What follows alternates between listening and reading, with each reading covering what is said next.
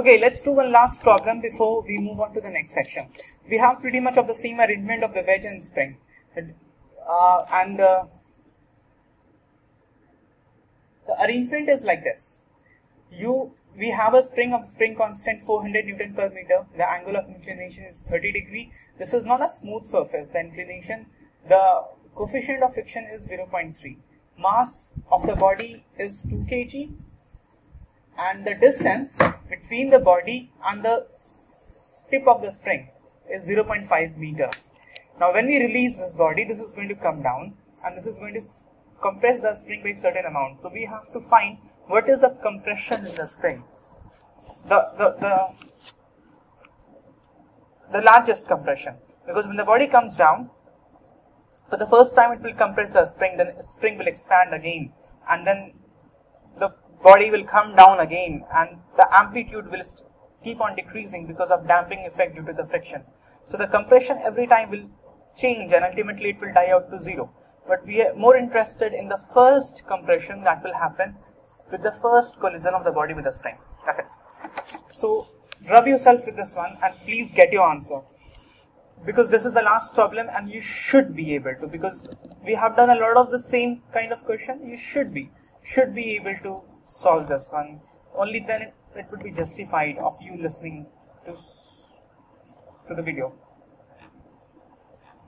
So I hope you have justified yourself being listening to such a long videos by solving this. At least you have got an answer to match. Okay, we'll use work energy theorem because that's the thing we have been studying, and it's pretty simple. Net work done is change in kinetic energy. Change in kinetic energy will be zero. Initial it's zero, finally again it will come to momentarily rest. So change in kinetic energy is zero. Net work done, we'll have to look for which are the forces which will be doing work. Normal reaction will not do any work. Work will be done by gravitational force, frictional force and spring force. We add the work between of these three and the net work done should be zero. That's what work energy theorem tells. Work done by gravity, let the compression be x, so this distance is 0.5 plus x. So the vertical component by which body will come down, that will be 0.5 plus x sine theta of that. So work done by gravity will be equal to mg 0.5 plus x sine 30 degree. 0.5 plus x sine 30 degree is the vertical component. If the spring stops here, by this amount the body has come down, mgh. That is the work done by gravity, and the work done by the gravity will be positive. Force is acting downward, displacement is indeed downward. Work done by friction, force is downward, the displacement is downward, friction force is upward. So work done by friction will be actually negative. So work done by friction will be 0.3 mu into 2 into 10, that is mg, normal reaction,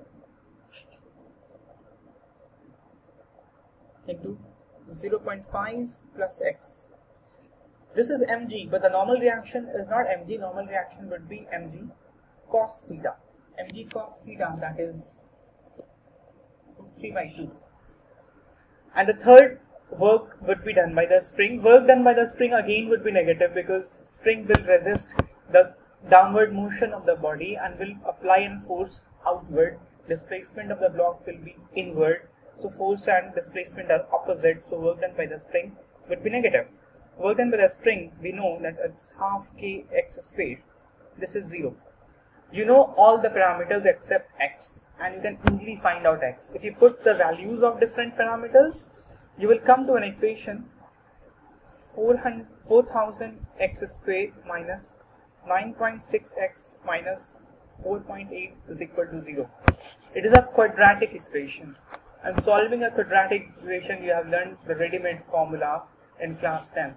So it's time to use that, and the answer that you will get to, the viable answer, will be 34.67 mm. This should be the answer that you should have got.